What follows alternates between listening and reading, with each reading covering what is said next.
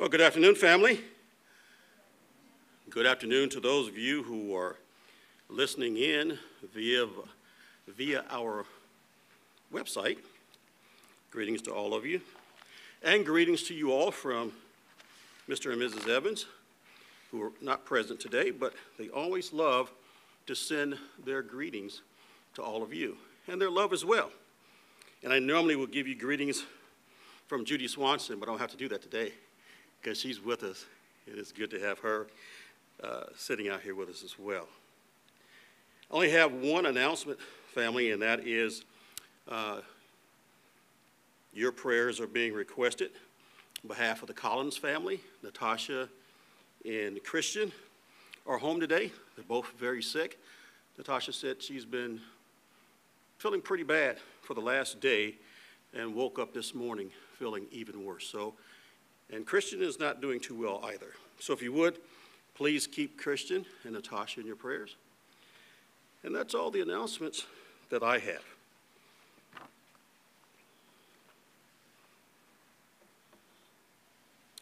Well, family, we continue to be faced as God's people with many challenges.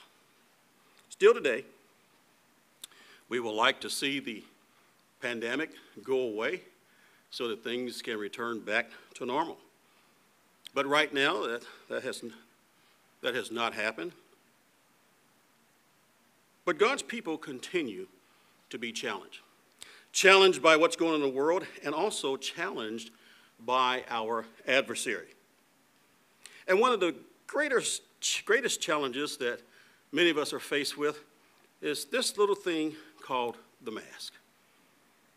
Very interesting and very troubling little piece of whatever this is. But it has troubled many of us. And yet, family, I want to remind us today that our adversary still is like a roaring lion. He is going to do everything he can to bring us down. And I hope that we're not letting the mask bring us down. Now, I am tormented daily with this thing. And I mean daily. With my line of work and the things that are required of us in the trucking industry, as safety manager of the company here in Knoxville, Tennessee, I am challenged daily about the mask. And if anyone walks into my office and says two words, pandemic or mask, I tell them to take a number. They ask me what number would I take? Number 1,442. And they ask me, well, what number are you serving? Number 1. Because this brings about a lot of challenges for all of us. But yet, I want to ask a question of us today. God's people are affected by what's going on in this world, whether it be the troubles with race relations, social justicing, and what's going on with this pandemic. We all are being challenged by this in one way or another. Is wearing a mask or a covering over our faces causing many of us as God's people to question our faith with God? Do many of us or some of us think that God is up high looking down at us, shaking his head at us saying, woe ye a little faith? Some feel that the government's directives are causing many of God's people to doubt and not have faith in God, or begin to question God. The message today is about God's people. It's not about the world. It's about you and me and how we're doing through the times in which we live. Are we showing a lack of faith? Or are we showing that we do have faith in God? Well, what's the right answer? What are the wrong answers? This afternoon, family, let's take a look at being faithful and being obedient to God first. Being faithful and being obedient to God first. Now, we find the definitions of faith in Hebrews 11. Now, I'd like to share a little story with all of you before I begin. Because as I said, this little thing here causes a lot of grief in my personal life every day, in my work life every day. Last week, Lee and I had the opportunity to go and visit my wife, her mom. They opened the nursing home back up for a while, and we were allowed a 30-minute visit, but we had to make a 24-hour in advance appointment to see her. So last Sabbath, I drove up to Indianapolis for that 11 o'clock appointment to visit with my wife. Prior to arriving there, Leah calls me and says, "Dad, they have reduced our time from 30 minutes to now 15 minutes. Well, the focus was, hey, I'm going to see my wife. If it's 15 minutes, I'll take the 15 minutes.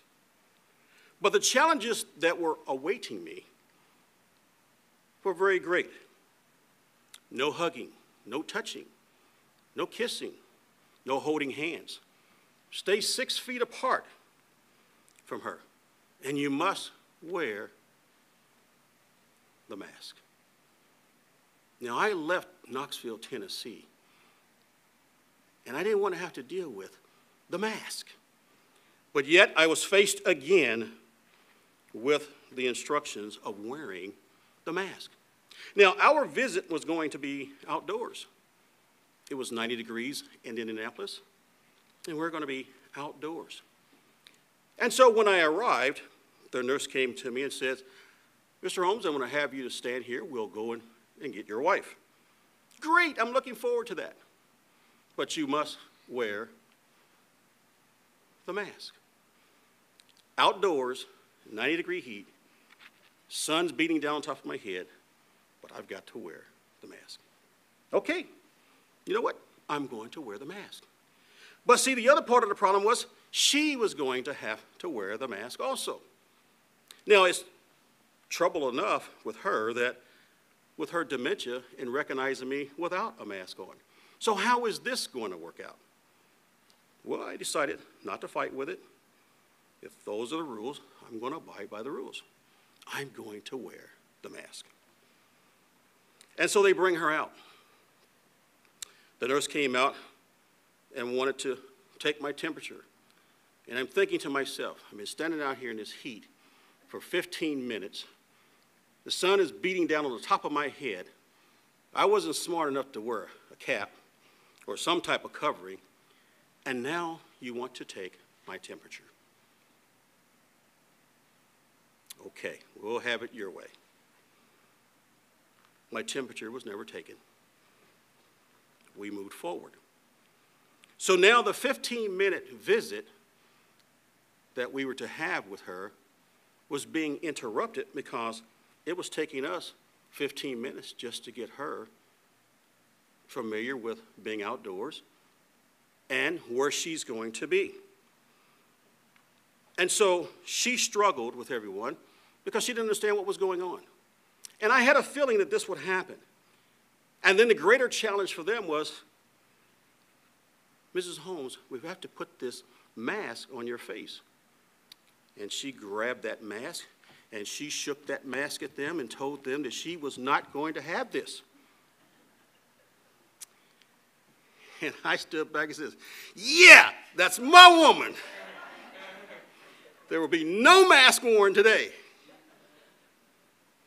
And then the nurse came over to me and said, "Mr. Holmes, we're having a problem.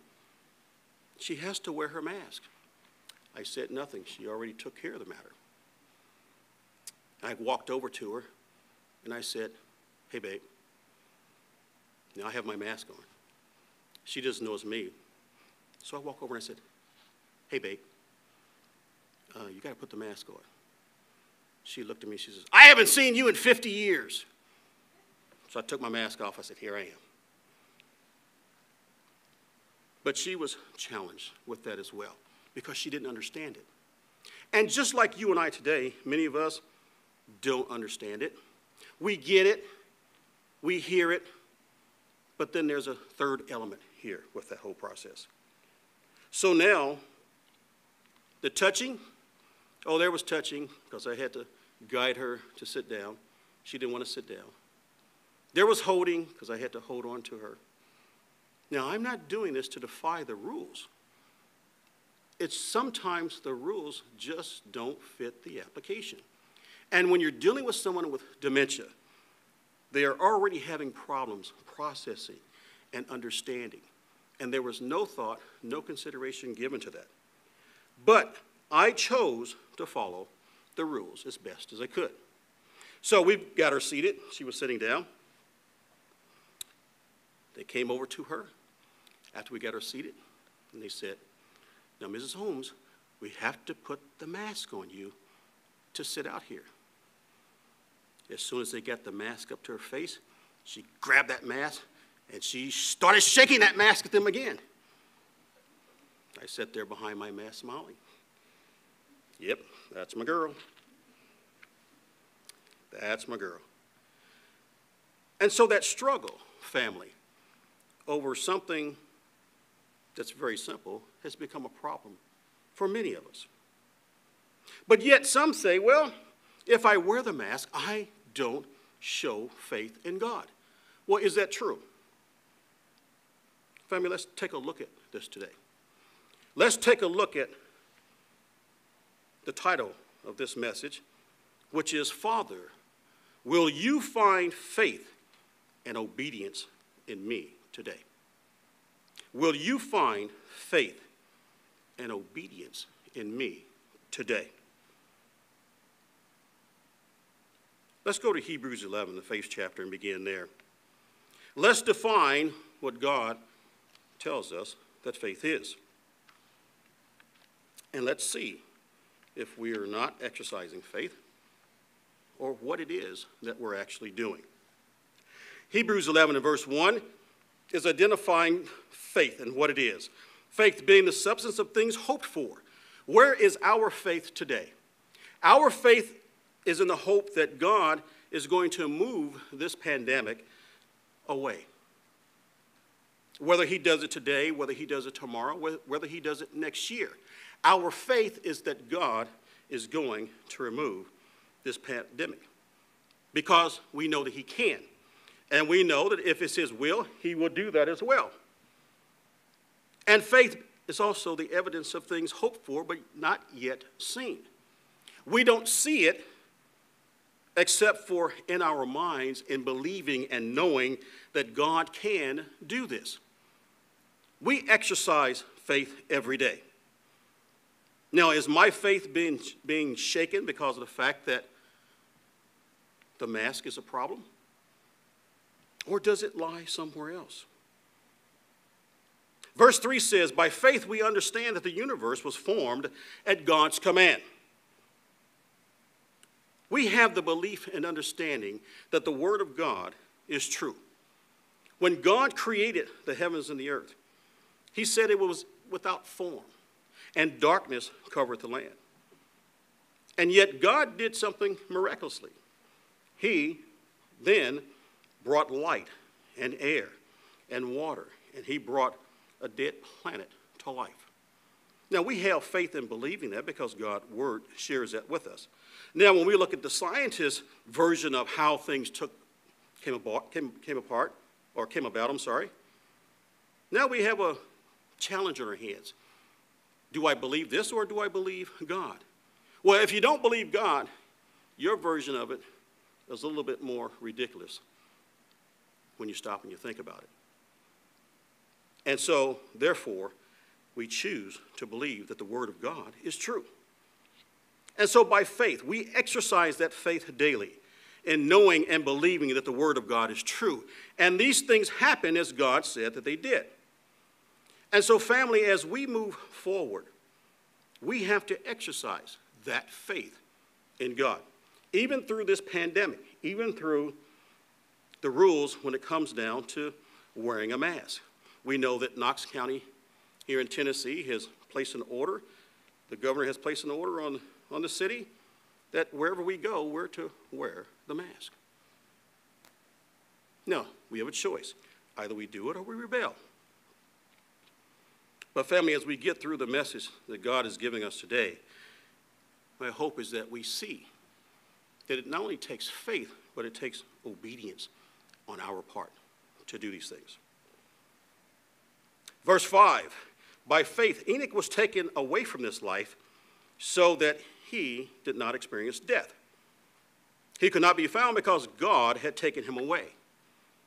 For before he was taken away, he was commended as one who pleased God. At the end of the day, we have to begin to ask ourselves a question. Did my ways today please God? Did my actions today please God? Did my words today please God? Because we as God's people want to please God. We strive to please God. We desire to please God. But family, some days we fall short. Some days we fall real short. But Enoch was commended because he was one that pleased God. Verse 6 says, and without faith, we know that it's impossible to please God, because anyone who comes to him must believe that he exists. And we believe that because we have God's word and the examples before us that have demonstrated his existence. And he says that he is the rewarder of those who earnestly or diligently seek him. He rewards for those who diligently seek him. Are we diligently seeking God today? Through the trials that we suffer, the things that we're going through, are we seeking God's face? Or are we reacting because of the fact that we say, I get it, I understand. But the missing element here is, do we actually apply it? You see, I can get what is being said to us, and I can understand it. But now the will is, will I do it? Will I act upon it? Not just exercising the faith, but being obedient as well. Verse 8, by faith, Abraham, when called to go to a place where he would later receive an inheritance, he obeyed and he went. Today, that will become a great challenge to us. Can you imagine your husband waking up one morning and says, honey, pack the bags, we're moving. And then she says, where are we going? And then he replies back, says, I don't know, just pack the bags because we're moving. Well, what's driving this? Well, God has said he wants me to go to a place. And she asked, where is this place? Look, woman, don't give me any grief. Pack your bags, we're moving. And then she'll probably reply back and say, okay, I tell you what, when you get wherever it is you're going, you send me a letter, email, whatever, and let me know the surroundings and let me know what we're moving into. I may or may not join you.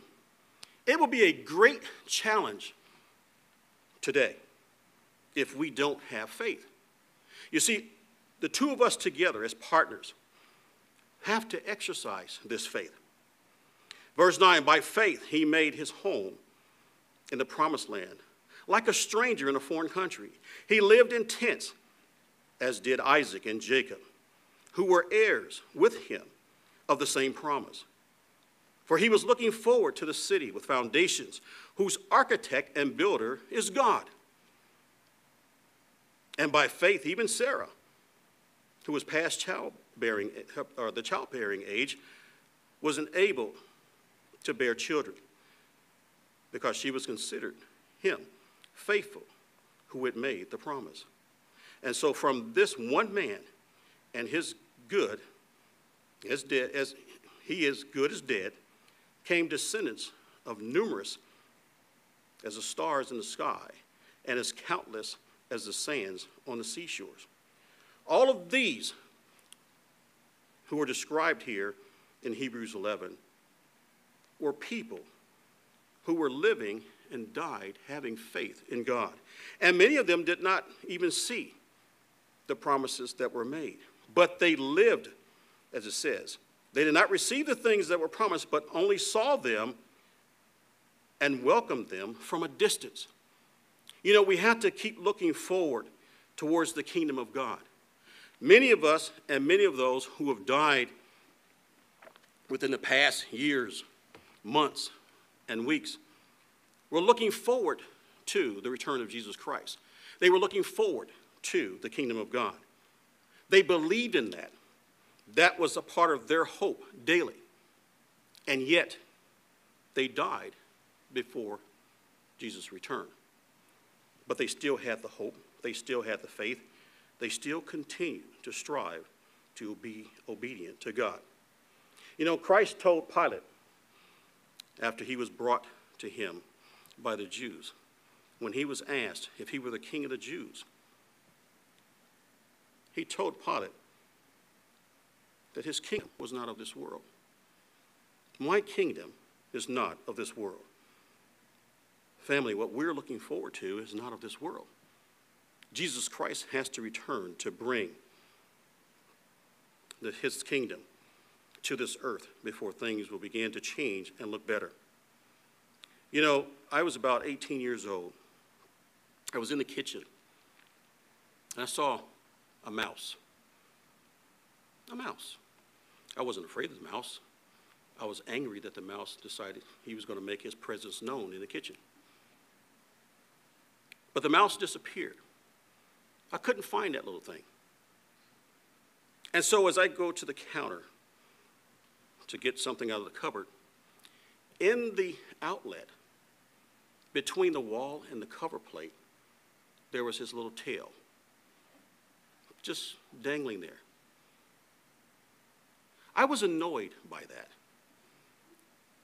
And I did not understand how that little mouse could get between the wall and that cover plate and crawl up in that outlet to get away from me, as if I was going to crawl up in there and go after him, in which I did.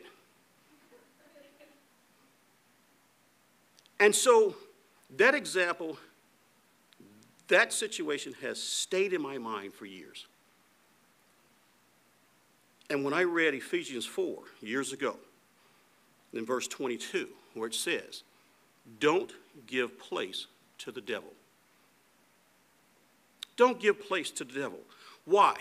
Because he is looking for any and every way to infiltrate our lives. And he is looking at our lives. He is looking at our attitudes, the things that bother us, the things that affect us. And in my mind, as I deal with myself, even with this situation with the mask, I'm reminded of that little mouse taunting me. And it was like he was dangling his tail so that I could see, he couldn't catch me. And he wanted me to see which way he went.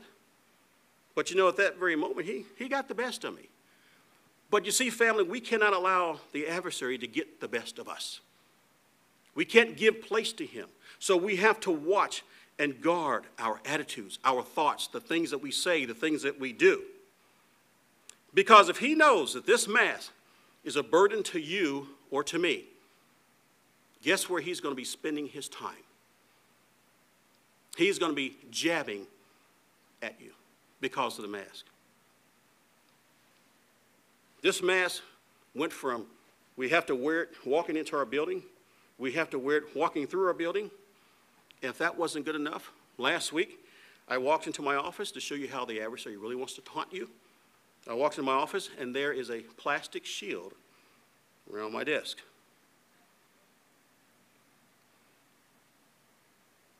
Oh, you're good. You're real good. But then I had to stop and think about my thoughts, what I was doing. Because at the end of the day, I had to begin to ask the question, did my actions please God today? Or did I give place to the devil and allowed him to make havoc with me today?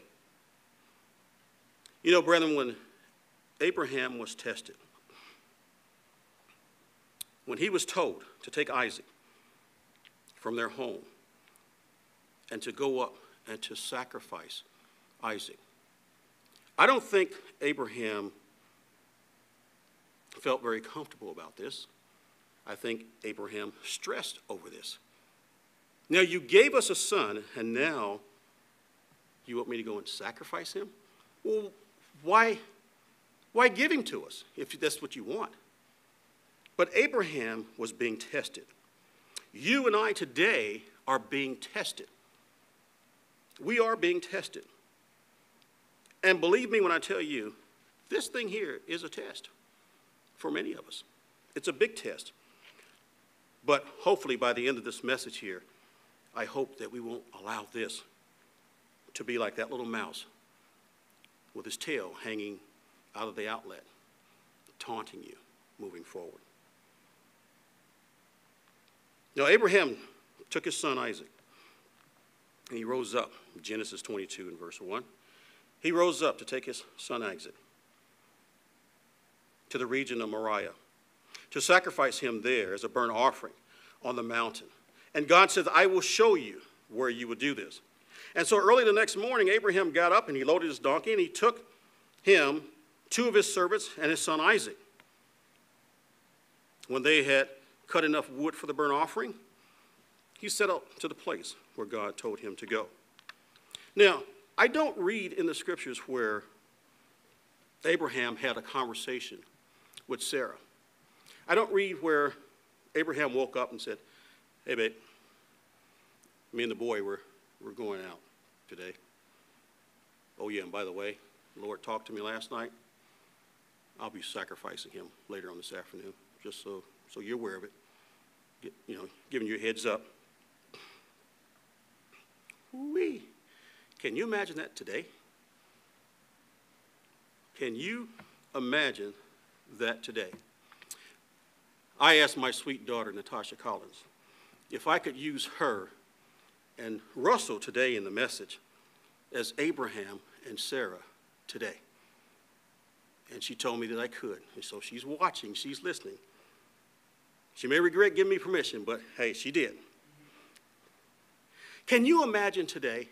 We all were excited about Russell's trip, taking the boys up north, camping. They're roughing it. They're doing it, outdoors. And Natasha, mom, the wife, back home. She's Sarah. And so Russell gets up. He's Abraham. And he's taking his boys. He's told her what they're going to do. He gave her the itinerary for the day. They're going camping. Here are all the places we're going. And she's left behind. And can you imagine Russell leaving her a little card, a little note on the kitchen table after they leave? The car's all loaded. The boys in the car. Bye, Mom. Bye, Mom. Gonna miss you. Tasha's standing there just crying. Bye. I'll miss you too. And Russell vigorously waving his hand. Bye, babe. I'm out of here. They're off. They're gone. Natasha goes back into the house. There's this little card on the table that Russell had left. On the front of it, it says, I love you. And he opens the card up. She opens the card up. And on the inside of the card, he says, oh, yeah, by the way, babe, God talked to me in my sleep last night. And when we get up to the Grand Canyon, I'll be sacrificing Christian.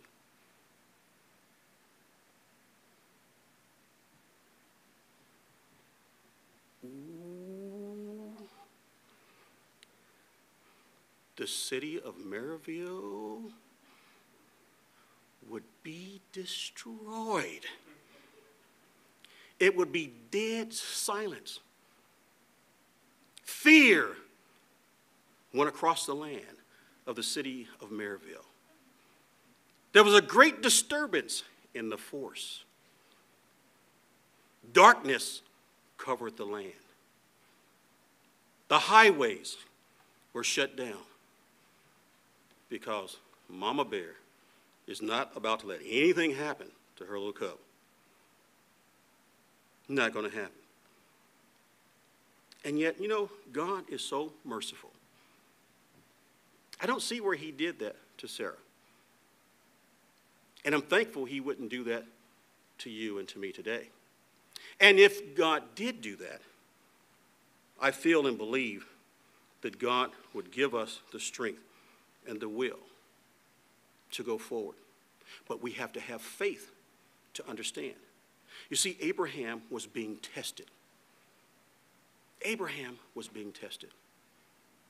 I don't know that I would even have the nerve to come back and after that trip, if I were Russell, and say, oh, everything went well. Oh, and by the way, something really big happened. God told me to sacrifice Christian. I got him up there on the altar, and I got ready to, to offer him up, and an angel came by and stopped me. I don't think I would have came back and told her that either. That would have been just one of the biggest secrets that we would have ever had, because she would never know that this took place.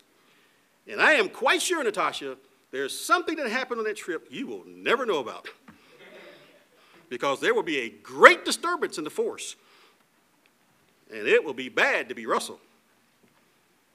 But yet God is merciful, family. He is merciful to us. He wouldn't put on us more than we can bear. But yet, you know what? We are being tested today. Abraham was tested in his obedience to God to see if he would go through and to do what God had asked him to do.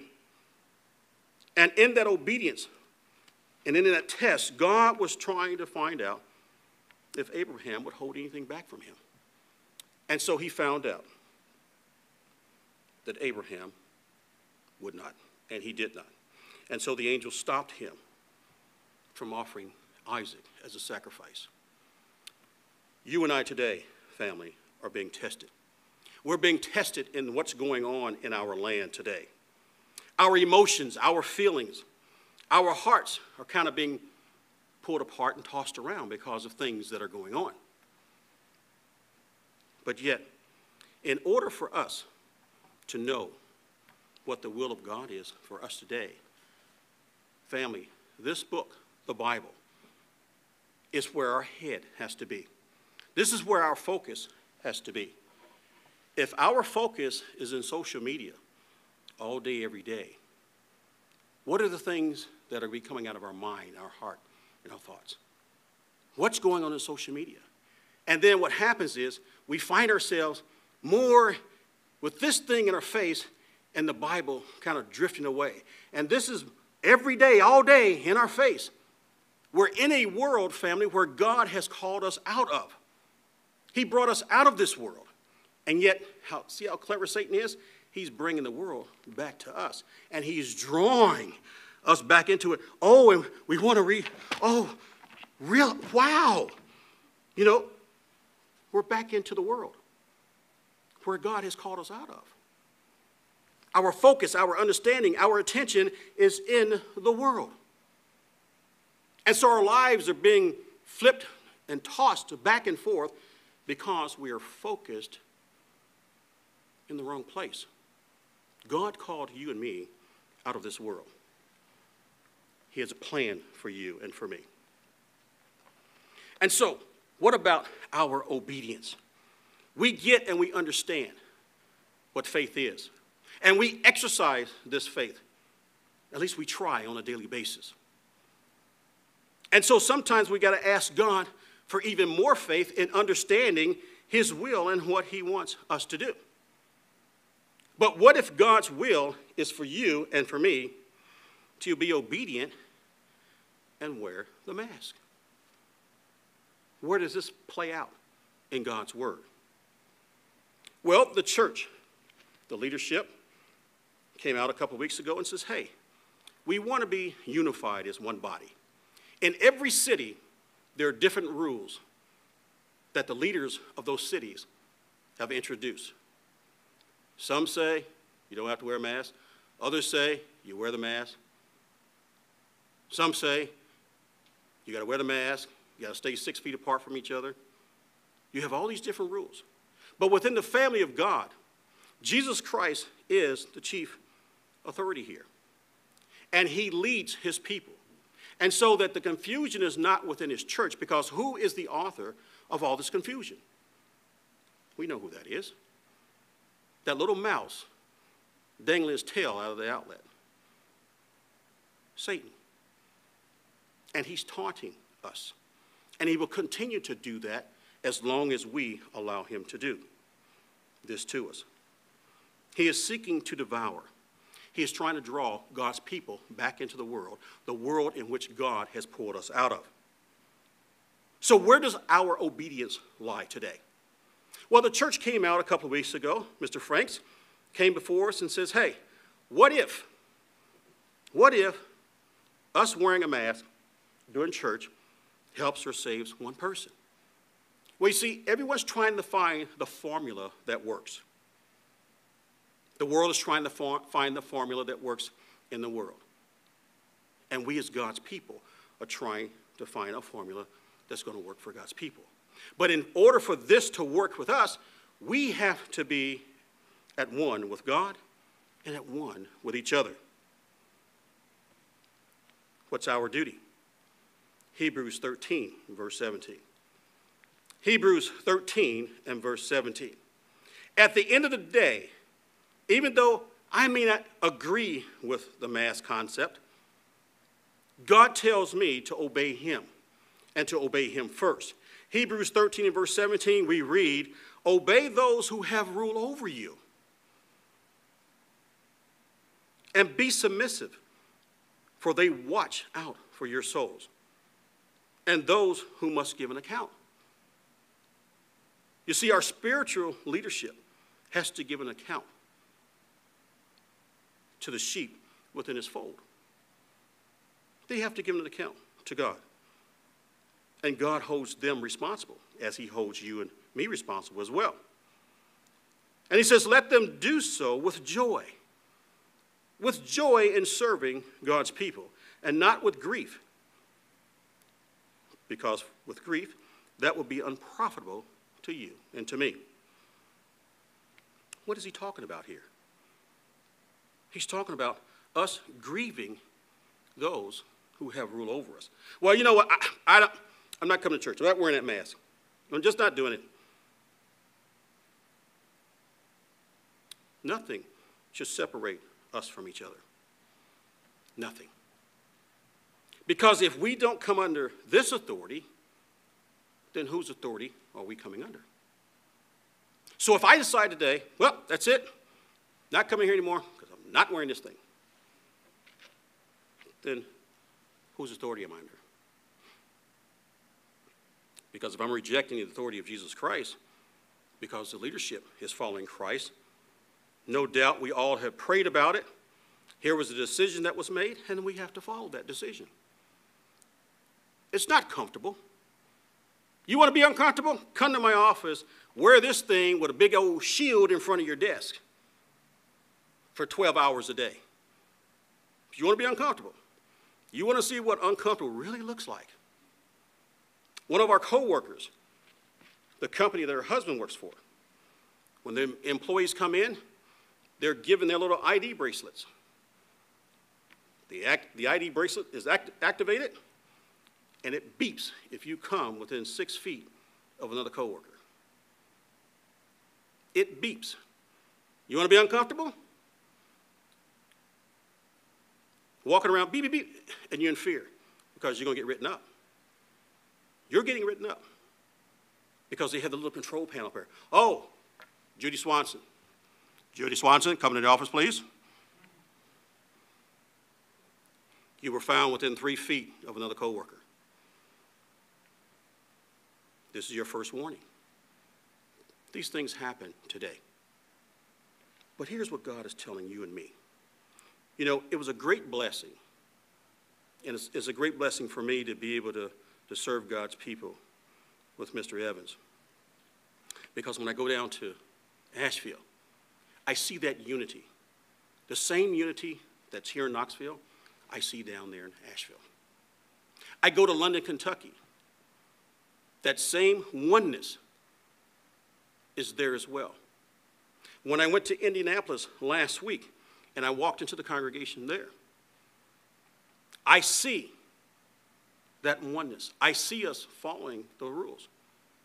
Now, it doesn't necessarily mean that we're all in agreement with doing that, but under the authority of the church, it says, hey, what if? So let us do our part together here as God's people, as God commands. You see, God has given us the instructions to obey those who have rule over us. It's one thing to have faith. You see, I get it, I understand it, but will I do it? Will I do it? Will I do it? The hard part about being in Indianapolis last week, many of those folks, I haven't seen them in years. You know what happened after services last week? I fled, and the people chased me because they wanted a hug, and so did I. But I said, stop, we can't do this.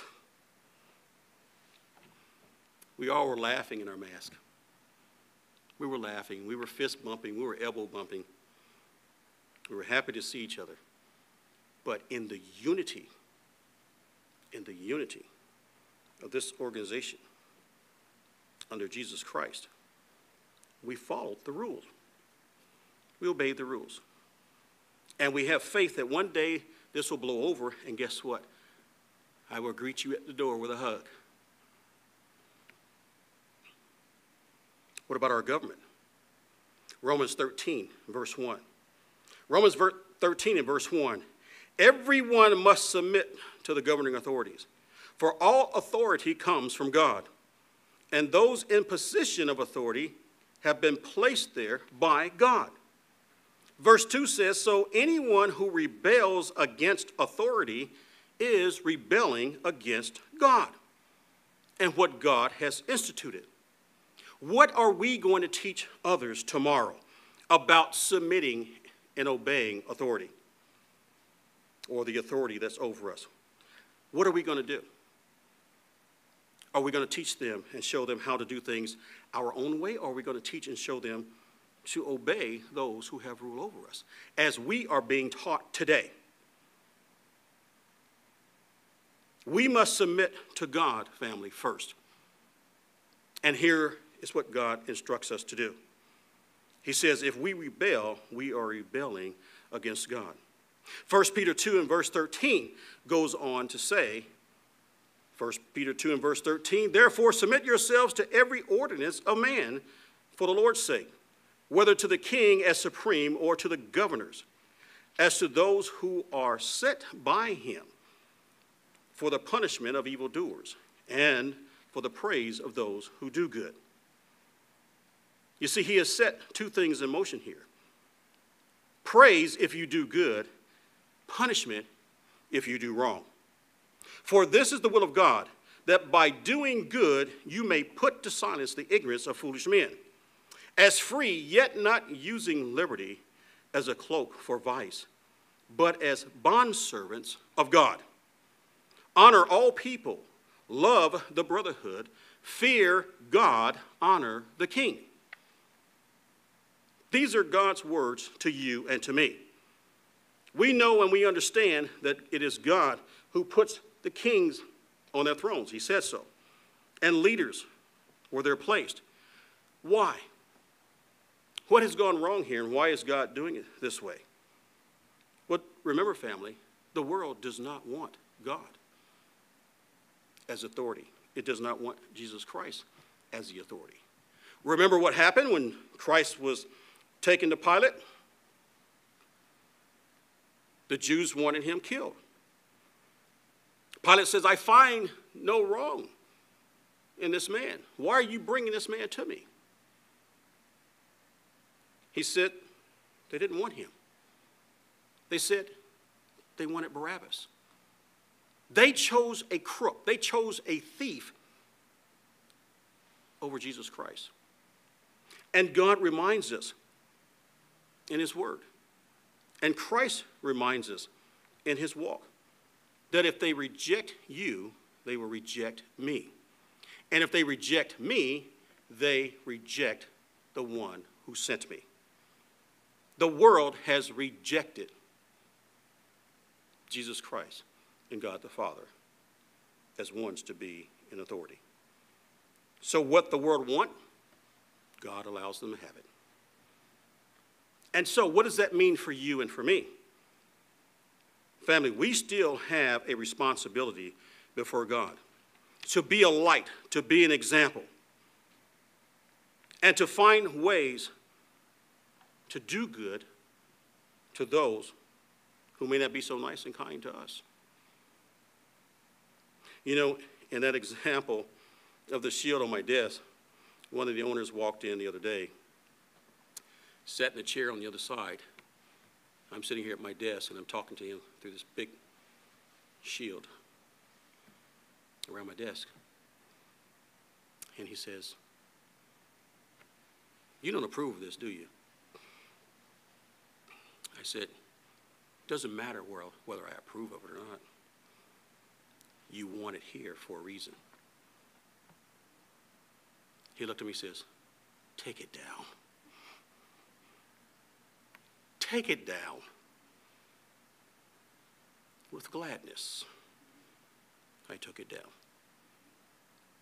Because they saw something is wrong. But you see, until you and I submit, this is what God's talking about here.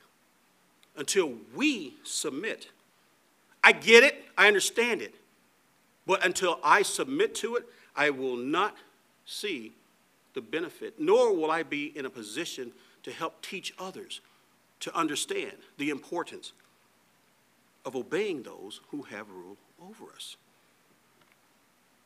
I have drivers that can't wait until they get their year in. Why? Because after they've been working for us for a year, they want to become owner-operators. They want their own truck. "Oh, Pete, I can't wait, because at that point, I will no longer be up under your authority."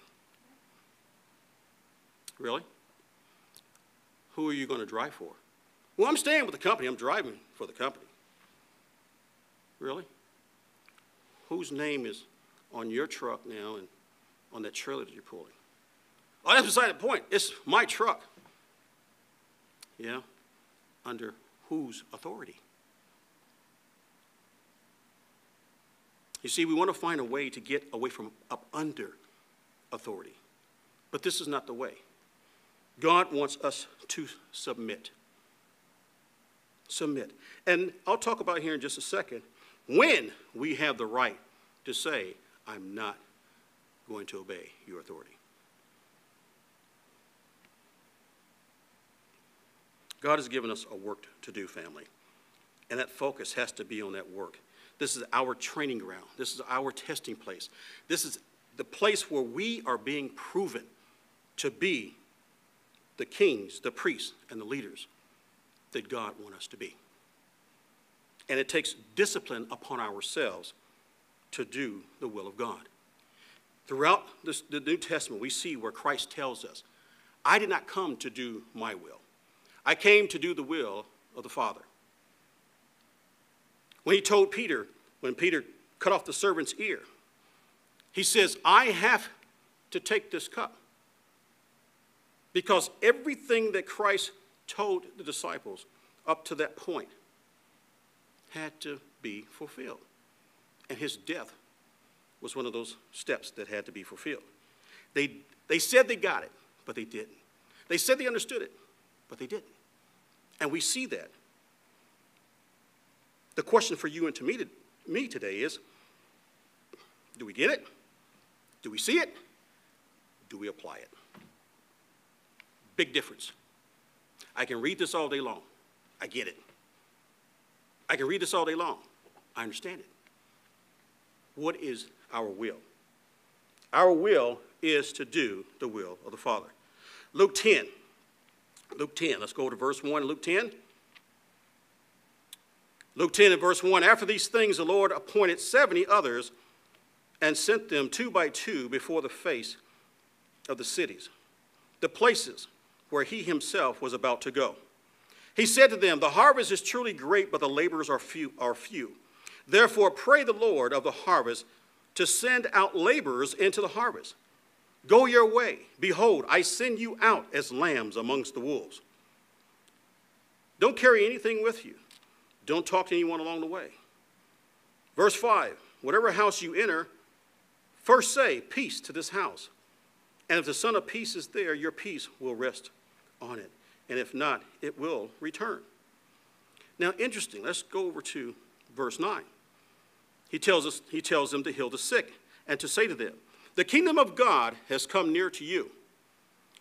But whatever city you enter, and they do not receive you, go out into the streets and say, the very dust of your city which clings to us, we will wipe off against you. Wow. Well, nothing to do with you.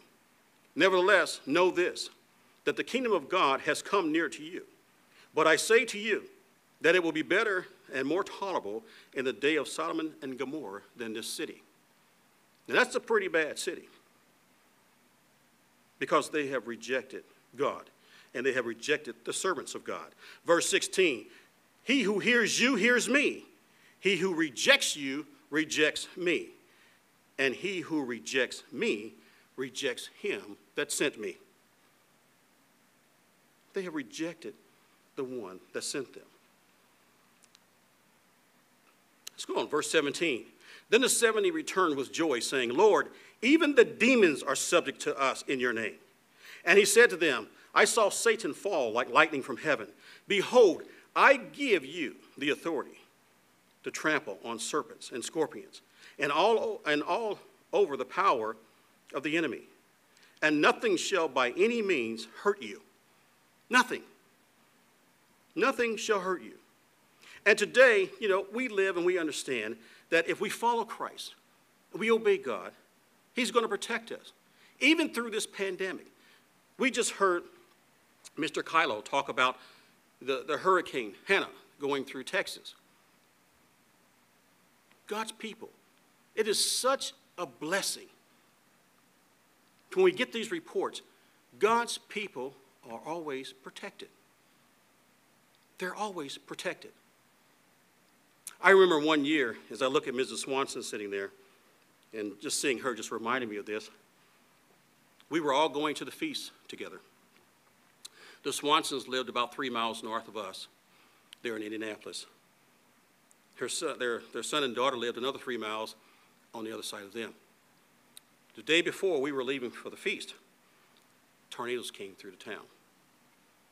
And they came through with a vengeance. Majority of everyone was gone. We were going to leave out the next morning and arrive down in Florida that evening for the opening night for the feast. But we couldn't leave because the tornadoes came through. Tornadoes came through. And when those tornadoes came through, they came through with a vengeance. They had counted some 70 different tornadoes in this little town of Indianapolis. 70. Why?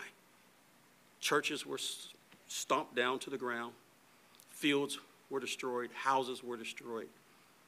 Needless to say, we couldn't leave because we were right in the middle of all the turmoil.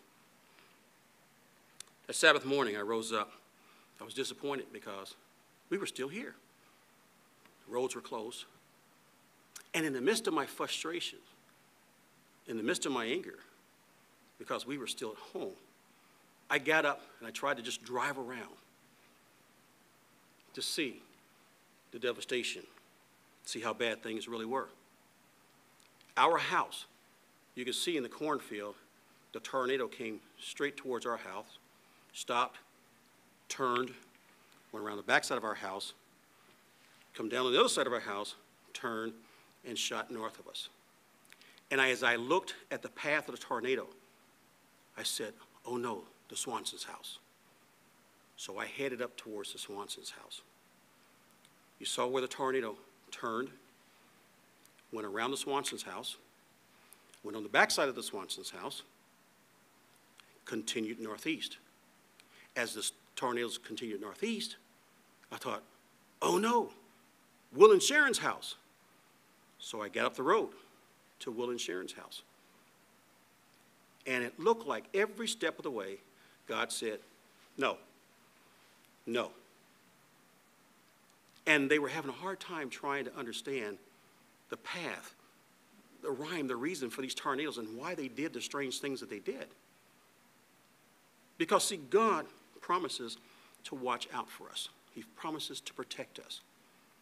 And if we are doing what we're supposed to do, God's going to keep his word to you and to me.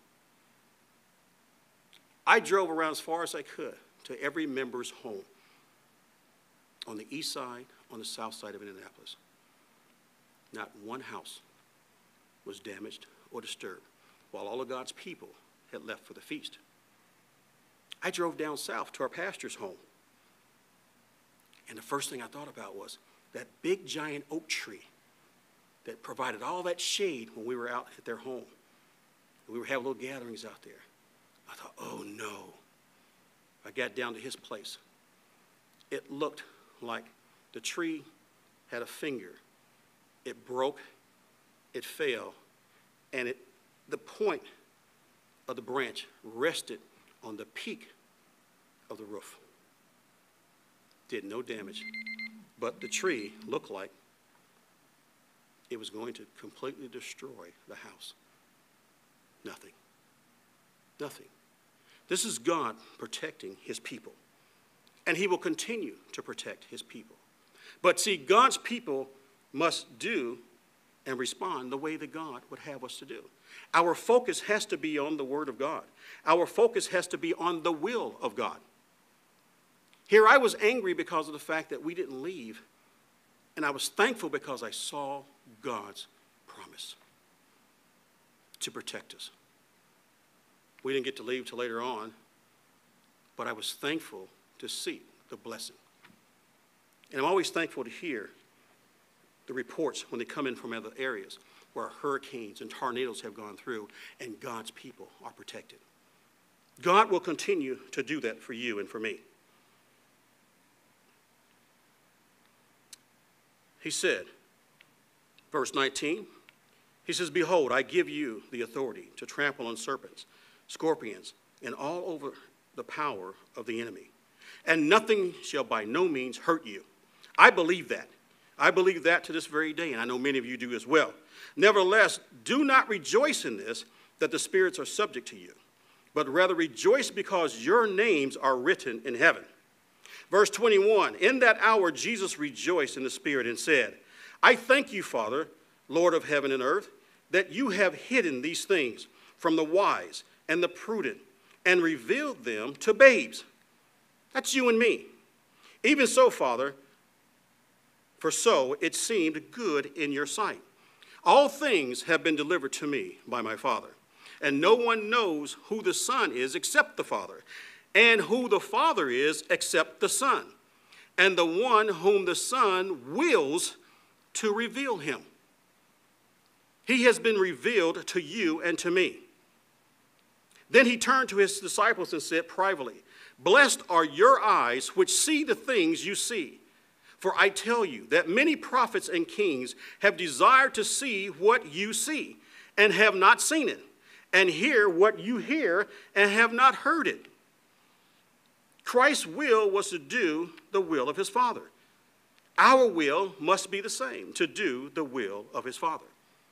We see things, we understand things that the world does not see and that the world does not understand. I get it. I understand it. Do I live it? Do you live this? Family, we should, because we have a lot to be thankful for. We have a lot to be thankful for. And we cannot allow the adversary to come into our heart and our mind and take something as simple as a little mass to separate us from each other, from the family of God, from the work of God. Over the years in the church, I've seen people leave the church over small things. I've seen them leave over little things. I've seen them leave over petty things. But yet, here is God still serving, protecting, and giving. Our will must be to do his will. That's our will, to do the will of the Father. You see, I can't go out and spout, my thoughts, my beliefs about the world and what's going on in the world. Social justice, what about it? What did the Bible tell us? Perilous times are going to come. I can't go out and choose sides. A side has already been chosen for me and for you. Jesus Christ says, you did not choose me, I chose you. What a great blessing that is. There's nothing that you and I can go out here and do to change anything except be an example. Be the light. Let the light of Jesus Christ that lives within you and me, that spirit that lives within you and me, let that be emulated outward. The messages that go out on social media from you and I should reflect the Word of God, not the world. If we post something on social media, it should reflect the Word of God, because that's who we're representing, Jesus Christ. If we put anything else out there, whose authority then are we under? Who are we listening to? Because others will be listening and watching you. And it's our example that's under the microscope. Had I not put the shield up and allowed it to be there under the authority of those who had rule over me, then they would have never been able to see the problem with that thing sitting up there. But we have to do it first. We've got to take the step to do it. Jesus Christ said in John 4, verse 34, you have to turn there. He says, my food is to do the will of him who sent me and to finish the work. John 6 and verse 38, for I have come down from heaven not to do my own will, but the will of him who sent me. We have a responsibility to Jesus Christ and to God the Father. God called you and me out of this world, and he put us under the authority of Jesus Christ. And under that authority, we have a responsibility to represent him. We said at baptism, thy will be done. We said at baptism, I accept Jesus Christ as my personal Savior.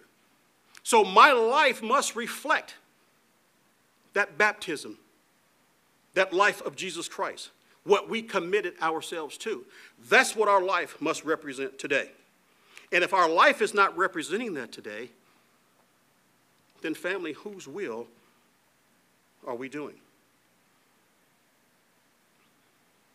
Whose will?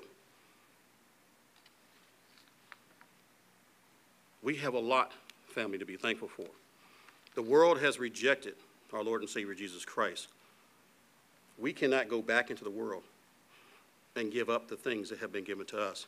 2 Timothy 3, we read. You see, what's happening today must come to fruition. These events have been foretold, and the scriptures have to be fulfilled. He says perilous times will come. Men will be lovers of themselves, lovers of money, boasters, proud, blasphemers, disobedient to parents, unthankful, unholy, unloving, unforgiving, slanderers, without self-control, brutal, despisers of good. Family, this is not you and me. This is of the world. And this is not the reflection that we are to be making in the world. It's a total opposite. So these times have to come to pass. They have to come to pass. 2 Peter 1, verse 10. He says, therefore, brethren, 2 Peter 1, verse 10, therefore, brethren, be more diligent to make your calling and election sure. For if you do these things, you will never stumble. For so an entrance will be supplied to you abundantly into the everlasting kingdom of our Lord and Savior, Jesus Christ. Christ says, you did not choose me. John 15 and verse 16, I chose you and appointed you that you should go and bear fruit. And then your fruit should remain, that whatever you ask in my name, the Father will give. Family, what you and I are experiencing is a spiritual war. We see this over in 2 Corinthians 10. It's a spiritual war. It's a war not of flesh and blood. It's a spiritual war. Our adversary is going to do whatever he can to bring us down. 2 Peter 10, let's go over to verse 4. 2 Peter 10 and verse 4. For the weapons of our warfare are not carnal, but mighty in God, for pulling down strongholds, casting down arguments, and every high thing that exalts itself against the knowledge of God. We must bring every thought into captivity to the obedience of Christ, and being ready to punish all disobedience when your obedience is being fulfilled. We have to bring our thoughts into captivity and into obedience to Jesus Christ. 1 John 5, you don't have to go there, just jot it down. 1 John 5 and verse 3, for this is the love of God, that we keep his commandments, and his commandments are not burdensome. You see, he has given us his word. He has given us the instructions of how we are to be, how we're to conduct ourselves, how we are to live our lives. He tells us to allow those who have rule over us to be obedient to them. To be obedient to them. Verse 4, for whatever is born of God overcomes the world. And this is the victory that has overcome the world, our faith. He who overcomes the world, but he who believes that Jesus is the Son of God. Victory that has overcome the world is our faith. When do we stop obeying those who have authority over us? Is there ever such a time? Yes, there is a time. You remember those 3 Hebrew boys back in Daniel 3? They were instructed and they were told that when they hear the music playing, they are to stop and they are to worship the idol. Well, see, this goes against the commandments of God. They rebelled and they said, no, we will not do that. You know, we've gone along with all the things you've said and done, but we're not going to bow down and worship this idol. Well, that's where the line is drawn. When what is being required and requested of us goes totally against God's way of life, God's laws, that's where the line is drawn. And so even if it means that we die obeying God, then that too can be God's will. I get it. I understand it. But will I apply it? Will I do it? Will I exercise it? It's easy all day long, family, to have an argument over things, to go against things that we're not comfortable doing, to go against things that we necessarily don't want to do. You know, it's very uncomfortable wearing this mask. For me, it's extremely uncomfortable. I need a tic-tac probably every 5 minutes wearing this thing. I offend myself probably every 20 seconds. Like, man. But you know, if I don't wear it, then it's a sin. Where's the sin? Disobeying God. How am I disobeying God? He says to obey those who have rule over you. He says to obey those who have rule over you. This is God's word. At the end of the day, when I'm asking myself, did I please God? Did I honor God? I have to walk the walk of shame right now, family. I have to walk the walk of shame because there have been several days I didn't. I didn't. I rebelled against this thing. I don't want to have to wear the mask. It's uncomfortable. I feel like I'm just starving for air wearing the thing. But God says to obey the kings, to obey the rulers, to obey those who have rule over you. When I stop rebelling, and that's what it was, because that's what God says. If you rebel against this, you're rebelling against me. And now I have to repent to God because, well, you see, I should have gone there first. But see, I did my will. I did what I wanted to do. And I didn't want to do this. But the rebelling stopped when I'm asking God at the end of the day, where did I fail? But when you go to the Word, the truth of God, He shows us, you've disobeyed me. You have disobeyed me. Father, how did I disobey you?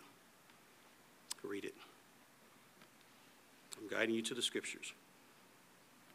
Now, I'm not saying that any of you did this, but I did this. So I had to stop. had to go back. Say, okay, stop fighting. When I stopped fighting, it's amazing how things began to change for the better.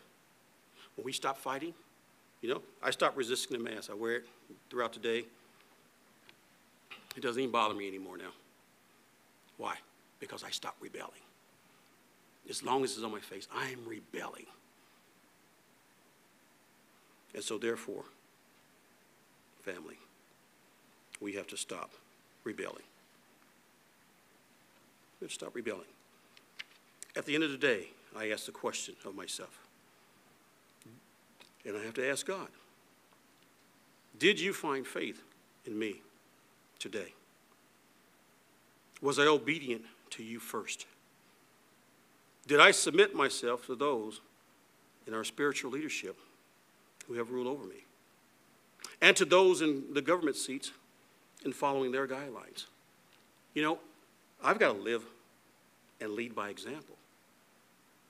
Because in the position that I hold with the company that I work, I have to enforce rules, laws. I can't be one out breaking the rules and breaking the laws. And the same holds true for God's rules as well. The mask is a big test.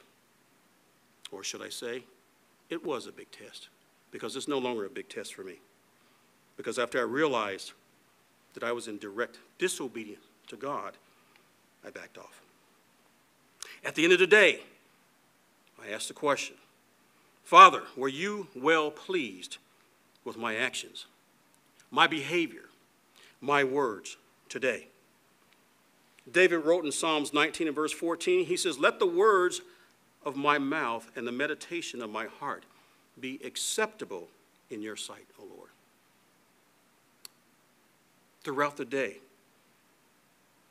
do we offer up this thought to God as a reminder, because I need your help, to let the words of my mouth and the meditation of my heart be acceptable in your sight.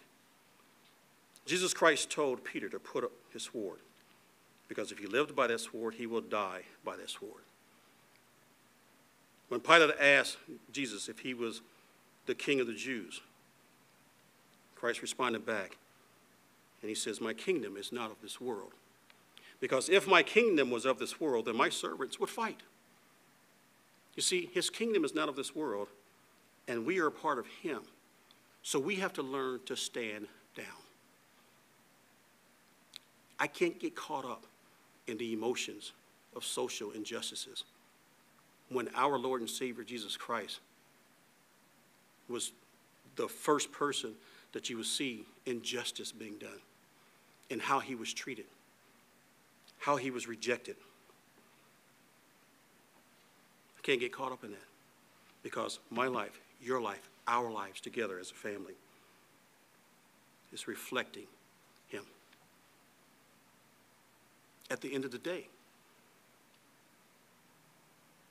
did I make you proud of who I am in reflecting my life to the world, your way that lives in me, your spirit that lives in me? We have been called and chosen not to represent the world anymore or the views of this world, family, but to represent the one who called us out of this world. We are the light that should not be hidden. We have been called to do the will of him who we are under the authority of. It is his will that we're doing. And so we were reminded, 1 Peter 4 and verse 12. Don't think this is strange. This thing that's happening to you, don't think this is strange. This is to test you. At the end of the day, this is no longer, family, this mask thing is no longer a test for me. I get it. I understand it. And I have the will to obey God first. To obey God first. Because when I obey God first, then I stop rebelling. That's my story that I share with you. And so today, family, we just took a moment to take a look at how Satan is like that little mouse dangling his little tail at the bottom of the outlet, taunting us. Do you know how difficult that was to sit there? First, try to figure out how in the world you got between the wall and the cover plate to begin with. And then you're going to sit there and just dangle your little tail at me? You know, and every time I would go to grab the thing, you know, it'd move. So he must have had himself turned around and they're just laughing at me. Well, you know, that's what Satan does. Satan is out to destroy us, and he's going to use any and everything to bring you and me down. We were told, don't give him the opportunity. Don't give place to the devil. We've got to learn to stand up every day, and when our thoughts and our attitudes are not reflecting the Word of God, we've got to be bold enough to say, not today. Not today. I am going to obey God. I am not going to submit to my will, but to the will of him who sent Jesus Christ and placed him as authority and the head of my life. Can we do that? We get it. We understand it. But will we do it? And so at the end of the day, we ask the question, Father, did my way, my actions, my words, and my thoughts, were they pleasing to you? Will he find faith and obedience in you and me today?